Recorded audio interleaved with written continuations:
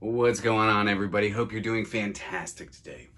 I have got a great episode for you today. I've got something that I am super excited to share with you guys. And what that is the coolest discovery set I've ever discovered.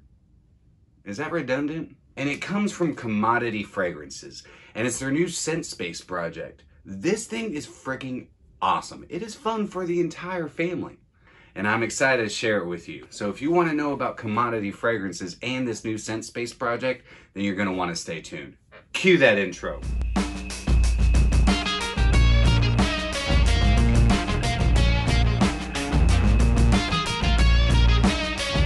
What's going on, my beautiful fragrance family, and welcome back to My2Scents. My name is Brian, and this is the channel all about helping boost your confidence through the art of fragrance and helping you become a lasting scent memory. Real quick shout out to the fragrance family. Y'all are freaking awesome. Thank you so much for the continued love and support. If you're new to this channel and you like discovering new fragrances, new fragrance houses, or talking about anything related to fragrance, you're in the right spot. Hit that subscribe button down below. While you're down there, hit that notification bell, flip it to all so that you stay notified every time I'm posting new content. Throw me up one of those likes if you enjoy today's content, and leave me some comments down below because I look forward to getting to know you. Enough of me jibber jabbering. It is time to get into what's wrong, dude? Afraid the janitor is gonna see your ding dong? Whiffs and sniffs. Full transparency, Commodity Fragrances did reach out to me and ask me if they could send me over this exploration kit.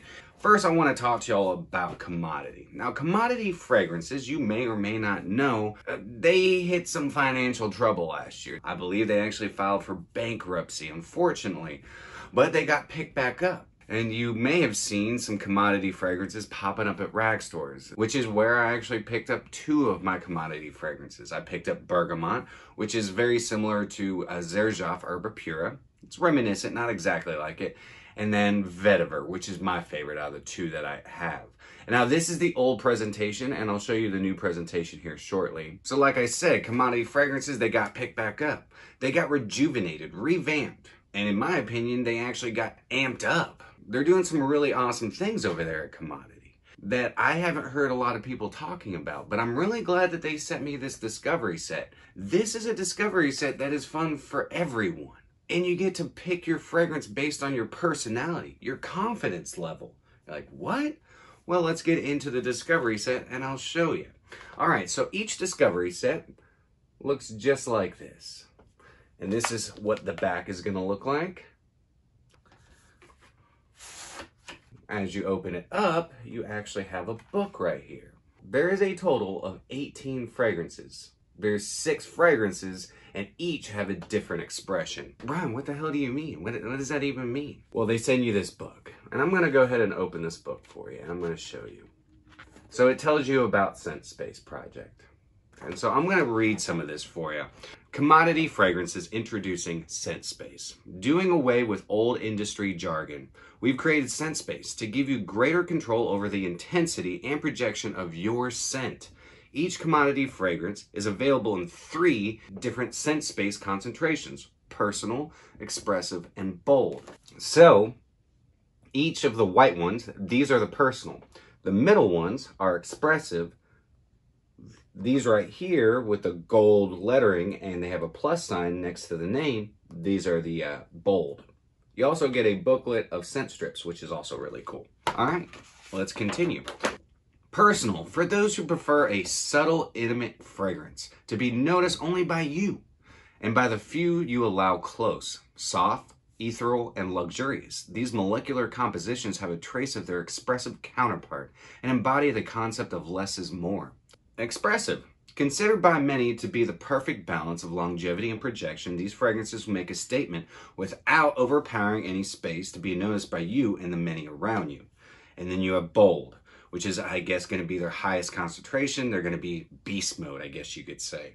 There is no modesty when it comes to the bold collection. Infused with exotic notes, these are amplified renditions of their expressive counterpart, designed for those intent on making their presence known. They are for you and everyone else.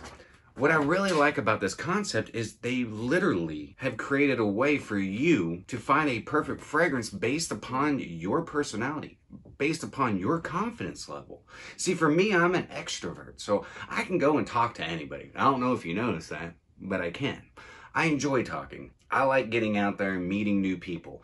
But then I've got a lot of friends and I know a lot of people, and I'm sure quite a few of you might be more introverted. So you're a little shy, a little bit more bashful. Well, my suggestion is, for me, like an extrovert like myself, I tend to like to wear fragrances that sometimes sit a little bit closer to my skin, because I'm so out there, I'm so talkative, I'm very expressive, that I draw people in with my voice, my personality, and then when they get close, they're like, oh, you smell good. Now, if you're more introverted, I would go with something more like bold, because you let the fragrance talk for you. It helps bring people closer to you to start conversation. So, great conversation starters right here. Maybe you're right in the middle. Maybe you like the perfect amount of longevity, the perfect amount of projection. Well, then you'd go more expressive. You'd be right down in the middle. What I'm gonna do is I'm gonna go over book with you guys, because I've done all the rest of the fragrances, but I'm gonna go over book, and then I'm gonna talk to you guys about the ones that I've enjoyed the most, and some layering combos, because I'm not big into layering, but these are perfect for layering. And just so you know what the other fragrances you have are, you have moss, you have paper, you have milk, you have velvet, gold, and we're going over book. Now, book has been in their catalog, their portfolio, even before they got new owners. The book was part of their lineup. So here we go. So we're gonna start out with book, and it has a little minus here. So this is just personal. So this is gonna be a little softer, quiet. And the cool thing is also, they have a rundown of all the fragrances that are in the discovery set. It tells you how to utilize your exploration kit. They suggest to use blotting paper first. So here we go.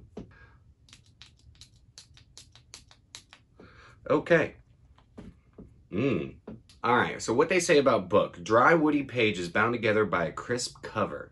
A trilogy of nostalgic, crisp, woody scents centered around cedarwood and sandalwood. So I'm guessing there's going to be cedarwood, sandalwood. Oh, but there's more than that. So it also has some black tea and musk in it. And I definitely get the skin musk like right up top. It's very musky. I get a nice dry sandalwood. I do get some black tea, like some gunpowder tea. Oh, that's good. It's fresh. It's aromatic. There is a slight, maybe bergamot sitting in the back. I'm also getting some ISOE Super. So that's the personal. It's not pop. It doesn't pop. It's sitting close to the paper, which will probably do the exact same on your skin because it's more personal, but it's really good. All right.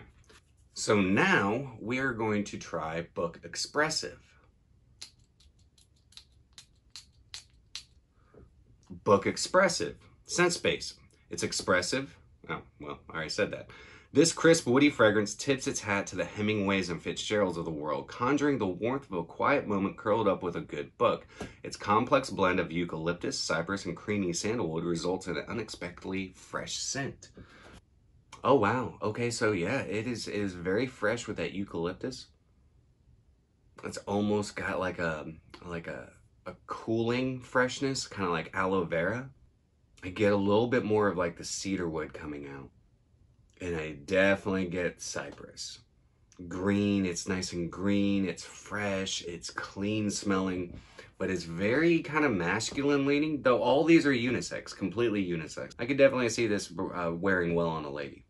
So it's taking the personal and just adding a few more ingredients and making it a little bit more expressive, hence why it's called the expressive.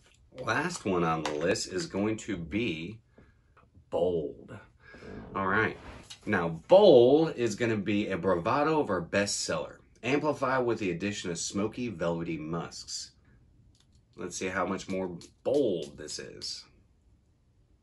Oh, definitely getting that kind of sweet smokiness right up top. And now that sweetness kind of just fell right off, because now it's just like this nice smokiness. That cedar is way more predominant. But this is popping off the paper a lot more. This is definitely a much bolder expression of the personal expression. It's really good. If you like woody fragrances, this is kind of like a dry woody fragrance that has a bit of a creaminess flowing through it, coming from that sandalwood. But the musks are really good. It does have this velvety feel to it. That's very, very good. So as I've been toying around with this scent space project, I have found that you can layer every single one of these. There's like 100 million ways to layer all these fragrances. No, seriously, because I counted them all. I'm just kidding, I didn't. But I mean, there's so many different ways you can mix and match this. And the reason I say this is fun for the whole family, if you have a like-minded group of friends in your group that enjoy fragrances, or hell, even if they don't enjoy fragrances, y'all could grab a bottle of wine or two, or a bottle of whiskey, or a 6-pack of beer, or a case of beer, however much adult beverages you want to consume, and y'all could sit around and have fun with this. Finding a fragrance that fits you, who you are, your personality, your confidence level. This could also help boost your confidence and help you make you a memory, because you can make your own fragrance. And I'll tell you what I mean. So I have 4 different layering combos that are my favorites. So if you take Paper Expressive and Moss Expressive and put them together, what do you get? You get this really nice green, mossy, woody, slightly spicy, and musky fresh combo. It's so good. Velvet Plus and Milk Expressive. This one is one of my favorites. It's like an oriental spicy mixed with a nice creamy sandalwood, some nice resinous amber, a little bit of vanilla, like a vanilla ice cream. It's so good. It's so good. Next, we have Moss Bold and Gold Bold. Now this is like, imagine a Ventus without any pineapple. It's more focused on that oak moss, a little bit of like a black currant vibe. There's almost like a little fruitiness, and that's coming from patchouli, mixed with this really nice creaminess and this really nice velvety musks. It's so good. And last but not least is Gold Personal with Velvet Expressive. This is nice floral, nice aromatic. It's this creamy petitgrain, this creamy, beautiful, velvety musks, nice woodiness, and just a slight spiciness, but it sits a little bit closer to your skin, and it's really, really good. There are 3 out of this bunch that I'm definitely going to be picking up. Gold Expressive. This is one of my favorites. This is based around sandalwood, vanilla, and amber. Leans on the gourmand side. It's just enough longevity, just enough projection to just be gorgeous. I mean, it's so good. It's creamy. It reminds me of a nice vanilla ice cream with a little bit of a chocolatey nuance to it, or like a chocolate confectioner's sugar. It's really good. Paper Plus. It's funny because paper, as I've been sitting there testing out paper, it actually smells like paper. This one actually is quite reminiscent of Maison Margiela's Whispers in the Library, which is one of my favorites from Maison Margiela. Never gets talked about, but this goes like a little bit of a different direction, but it does remind me of like vintage books, like rummaging through the stories in an old book. It's really good. It's musky, spicy. It's got this nice, like almost lactonic feel to it. It's creamy. I believe there's sandalwood in it. ISO is super. So good. And my all-time favorite is Milk Plus. Oriental, spicy gourmand. My God. My God. It does kind of remind me of like Exandria from Ormond Jane, or Alexandria 2 from xerjoff, but a little bit different. The amber in it is this really rich, almost bruleed amber. You got some mahogany in this as well. Oh my God, it's so good. So commodity fragrances, they're back, and they are bringing out some fire. I'm gonna say it. I think commodity is a hot commodity right now, and you definitely need to check out this discovery set. How much do you think this discovery set is? Let me know in the comments down below. Oh, of course I'm going to tell you, but drop me a comment down below. Also, let me know, have you tried anything from commodity, and what are some of your favorites? Have you tried this discovery set? What do you think about it? So the price for their discovery set is $38. I was flabbergasted when I saw that. I was like, what? $38? I mean, discovery sets like this go for like $100 bucks. I was kind of blown away.